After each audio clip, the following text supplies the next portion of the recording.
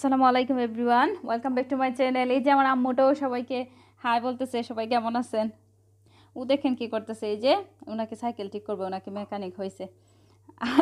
এদিকে ওকে বিয়ে ধরতেছে, মানে বাসায় অনেকগুলো মাছি আসছিল, তো ও তো দেখে অনেক ভয় পাইছে। আর বায়না ধরছে আজকে ওকে চকলেট কেক বানিয়ে দিতে হবে। সেদিন তো দেখছিলেন ও নিজে নিজে ফাদার্স ডেতে ট্রাই করছে, কেক বানাইছিল ওর বাবার জন্য। আর এই যে আমি চকলেট কেকের জন্য এখানে হাফ কাপ ময়দা নিয়ে নিলাম, 2টা ডিম, হাফ কাপ তেল, এটা আমি কুকিং অয়েলটা ইউজ করছি, হাফ কাপ চিনি আর কোকো পাউডার 2 টিস্পুন নিছি আমি এখানে, আর নিলাম 1 টিস্পুন বেকিং পাউডার। এবার আমি এগুলাকে একটা গ্রেটার দিয়ে গ্রেট করে নিব। ও যা বলে, মানে বলতেছে যে আমি তো কাজ করতেছি, তাই মা তুমি আমাকে এবার চকলেট কেক বানাবে। প্রথমে বলছিল যে আমি বানাবো, আজকে ও বানাইতে চাইছিল সেদিনের মতো। আমি তো প্রথমে ডিমটা আর চিনিটা একসঙ্গে গ্রেটার দিয়ে গ্রেট করে নিব। প্রথমে একটু হাত দিয়ে করে নিতেছি, কারণ এই মিক্সটা অনেক ইম্পর্টেন্ট, মানে কেকটা স্মুথ বা ভালো হওয়ার জন্য। মিক্সটা যত ভালো হবে বা ফ্লাপি হবে ততই ভালো হয় কেক। এবার আমি গ্রেটার ইউজ করতেছি, গ্রেটার দিয়ে করে নেব, আর দেখবেন কতটা চেঞ্জ হয়।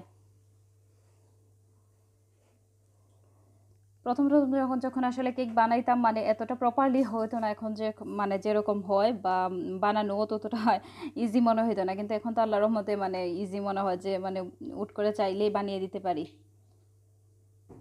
আর বাচ্চাদের তো আর চকলেট কেকের মানে পছন্দ না এরকম বোধহয় বাচ্চাদের খুঁজে পাওয়া যাবে না, মোটামুটি সব বাচ্চাই চকলেট কেক পছন্দ করে। আমার এই দেখেন এটা মিক্সটা অনেক ফ্লাফি হয়েছে। আর এদিকে আমি এই যে অয়েলটাও দিয়ে দিতেছি। এবার সবগুলা মানে লিকুইডগুলো একসঙ্গে করে নেব আর কি, ভালো করে গ্রেটার দিয়ে গ্রেট করে নেব। অনেক মানে স্মুথ হয়েছে। এখন আমি এর মধ্যে ফ্লাওয়ারটা দিয়ে দিতেছি, আর ফ্লাওয়ারটা দিয়ে তো অবশ্যই মানে গ্রেটার দিয়ে করা যাবে না, তাহলে এটা ছিটে যাবে। প্রথমে আমি একটা স্পুন দিয়ে নেড়ে চেড়ে এটাকে মিশিয়ে নেব। ফ্লাওয়ারটা দেওয়ার পর ভালোভাবে মেশানোটাই আসলে কেকের জন্য সবচাইতে ইম্পর্টেন্ট। কেকটা ভালো হওয়ার এটার অনেকটাই ডিপেন্ড করে।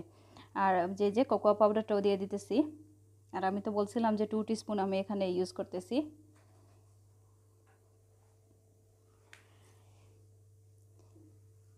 আর এখন দিয়ে দিব ওই যে বেকিং পাউডারটা। আমি কিন্তু এখানে বেকিং সোডাটা ইউজ করি না, বেকিং পাউডারটা ইউজ করছি। অনেকে তো সোডাও ইউজ করে কেক বানাতে।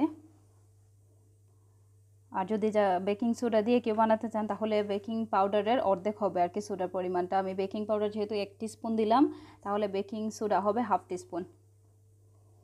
আর শুকনো উপকরণগুলো দেওয়ার পর আমি যে এভাবে চামচ দিয়ে একটু ভালোভাবে নেড়ে ছেড়ে নিলে ভালো হয় আর কি। নয়তো গ্রেটার দিয়ে করতে গেলে অনেক সময় ছিটে যায়, চারপাশটা ভরে যাবে। পুরো চকলেটই হয়ে গেছে, তাই না? আর আমার কাছে কোকোয়া পাউডারের মানে ফ্লেভারটাই ভালো লাগে, তাই আমি এখানে কোনো এসেন্স ইউজ করছি না, বা ভ্যানিলা এসেন্স যেটা সেটাও ইউজ করি নাই। আর চকলেট পাউডারের মধ্যে মিশ্রণটার মধ্যে আমি এবার একটু লিকুইড মিল্ক ইউজ করব, আর আমি এটা অল্প অল্প করে ইউজ করব। প্রথমে 1 টিস্পুন মানে নেড়ে চেড়ে দেখবো যে আমার মিশ্রণটা কী পরিমাণ গাঢ় হইলো সেটা আর কি। আমি প্রায় 3 টিস্পুন দিলাম, দেখি এবার আমি একটু নেড়ে চেড়ে দেখে নেব যে কি মানে কীরকম হয়েছে।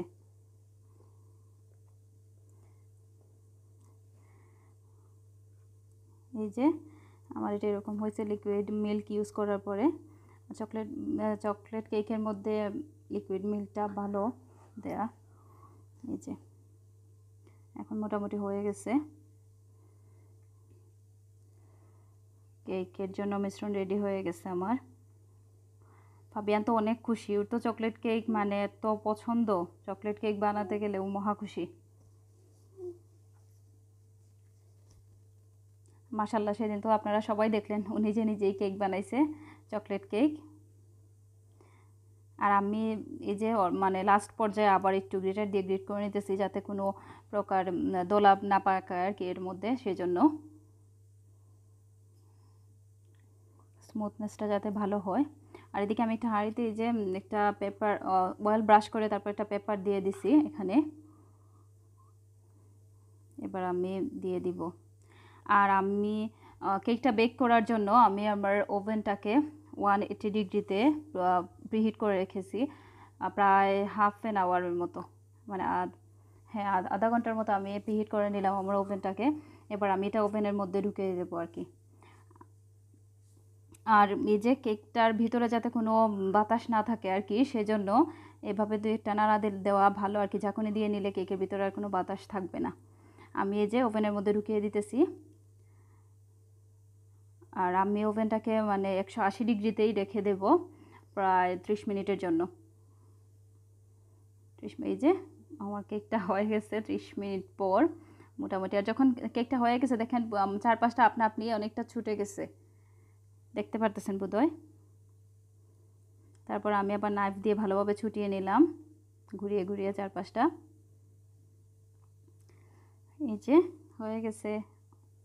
আসলে আমার কিছুক্ষণ পর হয়তো ঢাললে আরও ভালো হতো কেকটা প্যান থেকে, কিন্তু আমি আপনাদেরকে দেখানোর জন্য স্পেশালি গরম অবস্থাতেই নামিয়ে নিলাম। এই যে দেখেন চকলেট কেক রেডি হয়ে গেছে। ফাবিয়ান তো অনেক খুশি, দেখে খাবে চকলেট কেক। এটা অবশ্য উপরের দিকটা। আমি এবার এটা একটু সামান্য একটু ফাবিয়ানের খুশির জন্য একটু ডেকোরেশন করে নেব উপরটা, ও এটা পছন্দ করে। ডেকোরেশনটা নাকি ওর ভালো লাগে, বলে যে মা দোকানের মতো করে আমার কেকটা সাজিয়ে দাও। দেখলেন তো কত সহজ প্রসেসে মানে হয়ে গেল আমার চকলেট কেক। আর আমি সবসময় বলি আমি মানে সহজভাবেই সবাইকে বোঝাতে চাই আর কি। আমি যতটুকু পারি ততটুকুর মধ্যে সহজভাবে চেষ্টা করি সবাইকে দেখানোর। এই যে দেখেন আমার মেয়ে কিন্তু এগুলো দিতেছে স্প্রিঙ্কেল উপরে, ও চলে আসছে এত খুশি। এই যে রেডি হয়ে গেল আমাদের মজাদার চকলেট কেক।